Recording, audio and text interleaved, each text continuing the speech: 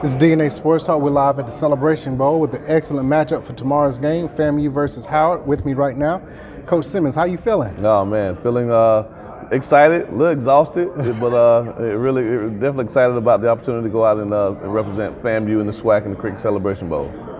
When you walked into the Mercedes-Benz doing walkthrough, what was that feeling? It was great. You know, obviously I was able to do it last week for our press conference, but to be able to walk in with the team and just to see how excited they are, you know, it's an amazing feeling. A lot of hard work and preparation has been put into this, and just to be able to see the looks on their faces has really made it all worthwhile. Where are you originally from, Coach? From Quincy, Florida, right outside of Tallahassee. Okay, so you homegrown then. Oh yeah. Having grown up in the area and now bringing FAMU to this particular game, what does it mean for you? It means everything. You know, I'm a product of a Rattler. You know, my mom was the first in our family to get a college education, and she got it from right there on the House of Seven Hills. And then after her, 6 of her siblings followed her there. My wife is a 2-time graduate of FAMU. Our oldest son, Trey, graduated in 21, and now he's in the law school there. The next daughter, Raven, is dual enrolled there and plans to get her undergraduate degree from there. So, I mean, FAMU has made us really who we are, you know, and so I owe everything to the university for just being a pillar in the community, for being an institution of higher learning that has really transformed the lives of many families, mine included. And so to be able to lead this program and be the head coach, it means the world to me, you know. And so the history, the tradition, the pride that we have is something that I've tried to instill in our players, and I think they've really bought into that. And when you see them play on the field, they don't just play for themselves and for the team, they play for FAMU. I've heard it mentioned from a few coaches and players, you have 7 Fs. What's a couple of the most important to you? All of them are important, but what are a couple of the most important ones to you? Well, again, they're all important, and I don't think you can overlook either one of them. We tell our team that all the time, but obviously it starts with faith. You know, faith and you know, faith in something greater than you. It's something that we really talk about often. It's the first day of the week, the first word that we use. And then the last one is family, you know, just doing it all together. So there are 5 other ones that we all talk about that are very important. But, you know, it starts with faith, and then it ends obviously with family of doing it together. And then the ones in between just kind of bring it all home. But that's again, the beginning and the end. Everything in between works, but you got to have faith in this process, and these guys have definitely done that. And you got to do it together as a family, and I feel really confident that they've done that as well. How does it feel to be in the Celebration Bowl as opposed to an FCS playoff?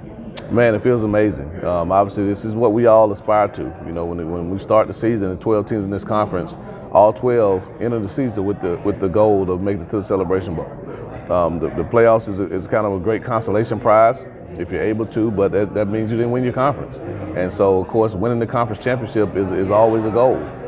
So, you know, we played in the playoffs before. We were excited about the opportunity, but when we got into this season, you know, we had a lot of goals, but the last one was Cricket Celebration Bowl. You know, and so we're finally here. Couldn't be more proud of the guys for enduring everything and putting up with me every day and my marathon speeches and early morning practices. But it's all been worthwhile, and I'm excited to take the field one last time with this great group of guys. You talked about winning a championship.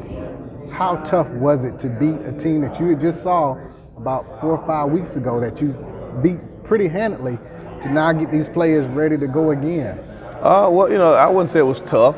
Just because of the makeup of this team. Okay. You know, we don't take anyone for granted. We respect everyone because for us, we say it's about us. You know, it's not about who we play, not about their record, not about their division. It's about FAMU and how we prepare ourselves to perform at the highest level when it's time to, and that's something that our guys are really bought into. So whether it's playing up at USF, an FBS opponent, whether it's playing a Division II team, you know, in West Florida, who was a Division II powerhouse, whether it's playing University of Lincoln, you know, who was a Division II startup program, who came into the game, into our game winless, hadn't won a game all season, or beating a team twice. You know, for us, it's about our preparation, about how we approach things, and giving ourselves the best chance. So tomorrow, against the MEAC champ, doesn't change. It's the same thought process, it's the same outlook. If we take care of our business, I think we're good enough to beat everyone, and our guys believe that as well. This is a business trip. You're here to win it all, but what do you want these players to get out of this entire experience? I just want them to embrace the whole experience and enjoy it all. You know, I tip my hat to John Grant and the sponsors the NFLPA, you know, for just their commitment to empowering these young men, Truist Bank, you know, the financial literacy pieces, the seminars, the forums, World of Coke, College Football Hall of Fame, you know, all of the events that they've been able to attend. It's a great experience. You know, a lot of these guys have never been in this type of setting, and so they can walk away with some great memories and a lot of great valuable information that they can use, you know, in life. And so, yeah, I just, that's why bowls are so special. You know, I've been a part of them as a player, been a part of them as coaches, as assistant coach, and now to be part of it as a head coach, you know, brings it full circle. But again, I do tip my hat to everyone with the Celebration Bowl for making this week a phenomenal experience, and hopefully our guys have really soaked it all in. And then once we take care of business tomorrow, they can enjoy that, but then look back on the experience that they had during this week and maximize it. Okay. Thank you, Coach. I appreciate your time. No problem. Thank you.